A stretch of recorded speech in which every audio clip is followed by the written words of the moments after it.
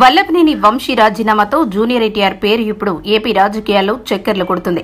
వంశీ రాజీనామా చేసి తన దారి తాను చూసుకోకుండా ఎందుకు తన మిత్రుడైన ఎన్టీఆర్ పేరును బయటకు లాగారనేది ఆంధ్రప్రదేశ్ ప్రజల్లో కలవరం రేపుతున్న అంశం. దీనిపై ఎవరి విశ్లేషణలు వారికున్నాయి. ప్రస్తుత పరిస్థితుల్లో టీడీపీ పతన స్థానానికి చేరుకుందనే భావన కొంతమంది ప్రజల్లో ఉన్నమాట వాస్తవమే. ఇలాంటి సమయంలో పార్టీకి నూతన ఉత్తేజం తీసుకువచ్చే నాయకుడు కావాలి. ఆ నాయకత్వ లక్షణాలు ఉన్న ఏకైక వ్యక్తి జూనియర్ ఎన్టీఆర్. అయితే ఆయన ఇప్పుడు రాజకీయాల్లోకి వస్తారా లేదా అనేది క్లారిటీ లేదు. సినిమా హీరోగా మంచి అవకాశాలు అందిపుచ్చుకొని ముందుకు వెళుతున్న ఎన్టీఆర్ రాజకీయాల గురించి ఇటీవల కాలంలో పెద్దగా ప్రస్తావించలేదు. కానీ ఆయన సన్నిహితులు వల్లభనేని వంశీ ప్రస్తావించడం పలు అభిప్రాయాలకు అవకాశం ఇచ్చినట్లయింది.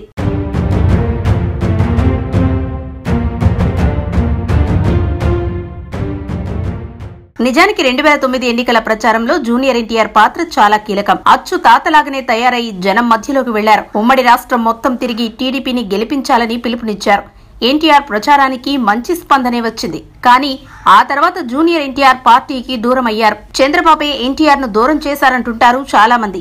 ఇటీవల టీడీపీకి రాజీనామా చేసిన వల్లభనేని వంశీమోహన్ కూడా ఇదే విషయాన్ని స్పష్టం చేశారు. ఎన్టీఆర్ పార్టీ ఉంటే పార్టీ పగ్గాలు చేపడతారనే అభద్రతాభావంతోనే ఎన్టీఆర్ ను తొక్కేశారని వల్లభనేని వంశీ చెప్పేశారు. ఈ వ్యాఖ్యలు ఇప్పుడు హాట్ టాపిక్ గా మారాయి. గతంలో కొడాలి నాని కూడా ఇవే వ్యాఖ్యలు చేశారు. చంద్రబాబే ఎన్టీఆర్ ను తొక్కేశారని కుండ పెద్దలు కొట్టారు. నిజానికి కొడాలి నాని, వల్లభనేని వంశీ, జూనియర్ ఎన్టీఆర్ మధ్య మంచి అండర్స్టాండింగ్ ఉంది.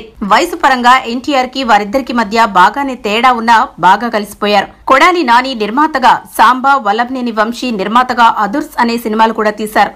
జూనియర్ ఎన్టీఆర్ అసలు 2009లో చంద్రబాబు ఆదేశాల మేరకు పార్టీ తరపున ప్రచారం చేసేలా ఒప్పించింది కూడా కొడాలి నాని, వల్లభనేని వంశీయే అంటుంటారు చాలా మంది. అంతేకాదు ఆ క్యాంపెయిన్ మొత్తం ఎన్టీఆర్ వెంట ఉన్నది నాని, వంశీయే.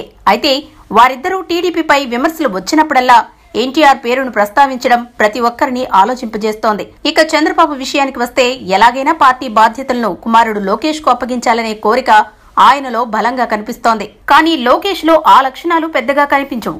మహానాడు లాంటి పార్టీ సభల్లో నేరుగా చాలా మంది నేతలు లోకేషే తమ భవిష్యత్ నేతని, లోకేష్ నాయకత్వంలో పనిచేయాలని అభిప్రాయాలు వ్యక్తం చేయడం అందరికీ తెలిసిన విషయమే. ఒకవేళ ఎన్టీఆర్ గనక పార్టీలో ఉండి ఉంటే లోకేష్ కు పార్టీ పగ్గాలు అప్పజెప్పడం కుదరదనే పక్కన పెట్టేశారనేది వంశీ మాటల సారాంశం. ఇదిలా ఉంటే ఇప్పుడు వంశీ ఎందుకు ఎన్టీఆర్ పేరు తెరపైకి తెచ్చారు, అసలు ఇంటెన్షన్ ఏంటి అనేది ప్రధాన చర్చ.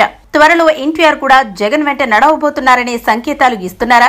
ఇప్పటికే నందమూరి వర్సెస్ నారా కుటుంబం అనే నానుడి ఉంది. చంద్రబాబు నాయకత్వాన్ని నందమూరి వారసులెవ్వరూ పెద్దగా అంగీకరించరు, ఒక్క బాలయ్య తప్ప. ఎన్టీఆర్ మామ నార్నే కూడా వైసీపీలోనే ఉన్నారు. ఎన్టీఆర్ సతీమణి లక్ష్మీ పార్వతి ఇటీవలే కేబినెట్ హోదాతో కూడా పదవి దక్కించుకున్నారు. ఇక పురంధేశ్వరి కుమారుడు భర్త కూడా వైసీపీలోనే ఉన్నారు. ఇక మిగిలింది ఒక్క జూనియర్ ఎన్టీఆరే. ఈయన కూడా టీడీపీకి గుడ్ బై చెప్పారు అంటే ఆ పార్టీ సంగతి అంతే సంగతులు. ఇప్పుడు ఈ సంకేతాలే వంశీ ప్రజలకు ఇచ్చారా? ఇండైరెక్ట్ గా టీడీపీ భవిష్యత్తు ఏంటనేది ప్రజలకు అర్థమయ్యేలా చెప్పేందుకే జూనియర్ ఎన్టీఆర్ పేరు తెర మీదకి తీసుకువచ్చారా అనేది రాజకీయ విశ్లేషకుల అంచనా. అయితే వంశీ వ్యాఖ్యలపై ప్రస్తుతం ఏపీ రాజకీయాల్లో జరుగుతున్న రచ్చపై స్పందించేంత తీరిక జూనియర్ ఎన్టీఆర్ కు లేదు. ఆయన షూటింగ్స్ లో బిజీగా ఉన్నారు. మరి దీనిపై మున్ముందైనా నందమూరి కుటుంబం నుంచి ఏదైనా క్లారిటీ వస్తుందేమో చూడాలి.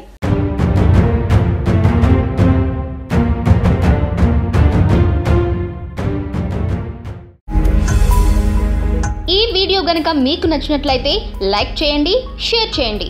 మరిన్ని వీడియోస్ కోసం మా ఛానల్ను సబ్స్క్రైబ్ చేయండి.